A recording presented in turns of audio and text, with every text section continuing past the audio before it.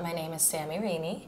I am a senior childhood education major, and I've been a part of Players for 4 years now.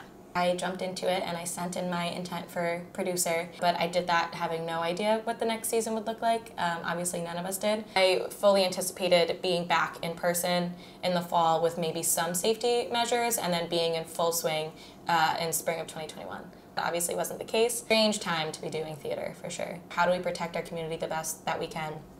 And that was when we decided that a completely virtual show for the fall was the best option that we had. We heavily relied on Zoom. All of our rehearsals were done through Zoom, and the actual play itself was actually performed through Zoom. And it came at a time where I really needed a distraction. I needed to be putting my energy towards something tangible. It definitely helped me feel more connected to campus life and to Players as a whole. I love Players. I'm a big Players fan.